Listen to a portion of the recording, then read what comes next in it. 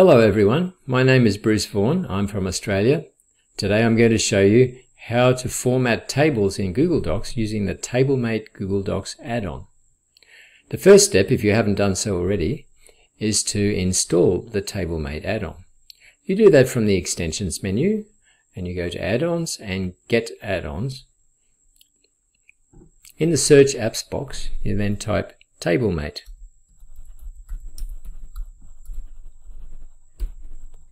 And there it is. Select TableMate and then click Install to install. To begin formatting tables with TableMate, from any Google Doc, go to the Extensions menu, select TableMate and then Start. The TableMate option for formatting tables is the first one in the list. So we select it and click, and there it is. Now to format tables, we first of all have to either select the table or part of the table, or just click somewhere in the table so that TableMate knows which table we're formatting. And by the way, we can select as many tables as we like, or all of the tables in your document, and it will format all of them all at the same time. Today we're just going to format one table to show you how it works. So with nothing at all selected, we just click OK. And it will remove any formatting from the table. So here is just a table with no grid lines, no header, no banding, no footer, and just the words. Let's pick a header. So now, click OK, and there's a table with just a header. We'll choose a different color scheme, and this time we'll have a header and a footer. And so we click OK, and there it is. This time we'll have a header, footer and banding, and we'll click a new color, the green. Make sure we've selected our table and click OK. There it is. Now this time we'll add grid lines. Let's have the yellow this time. Grid lines, banding, footer and header. And there it is. I know in this case a footer makes no sense because it's not a total of something or any other particular purpose, but just to show you what the formatting looks like. Let's go to this green one down here, and this time we will just have the banding and nothing else. Okay. And there it is. Let's have banding with grid lines with that color. And by the way, the grid lines are always the same color as the header, whatever the header is. Next color. This time we'll just have the brown colored grid lines. We can have the grid lines with a header. Let's pick that green. Or we could have the red with banding and grid lines only, which would look like that. Now, we can also make our own custom styles. It's a good idea when making custom styles to turn on all of the options so then we can get to see all of the colors. And we can modify those colors to be what we like.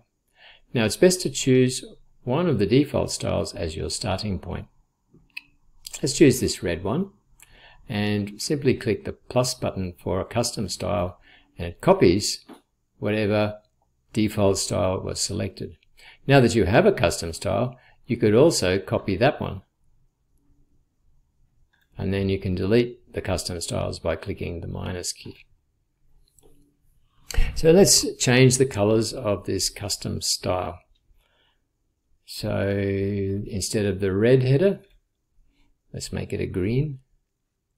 And then click outside that box.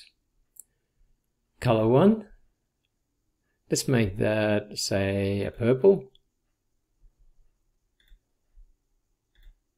like that. And color 2, we will make that a blue. And this is going to be a very crazy custom style. And the footer, let's make that, say, a yellow. But just to show you that there's no boundaries as to what you can make for yourself for custom styles. So that's going to look rather crazy, but let's try. Click OK. And that's our crazy table. Now,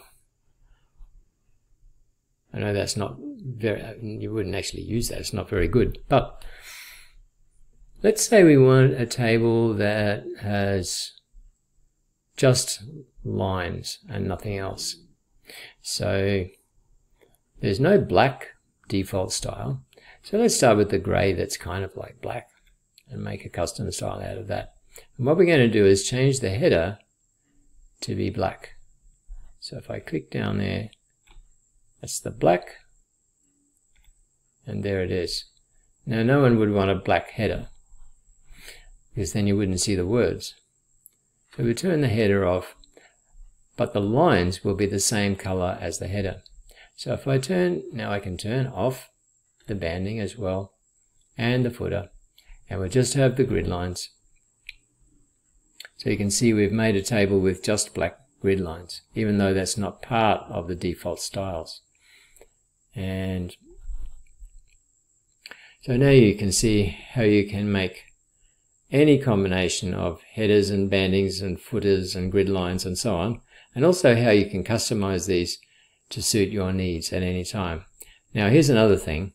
These custom styles, if you have clicked OK after you created them, they will then be saved, so that if you leave TableMate and then come back in later on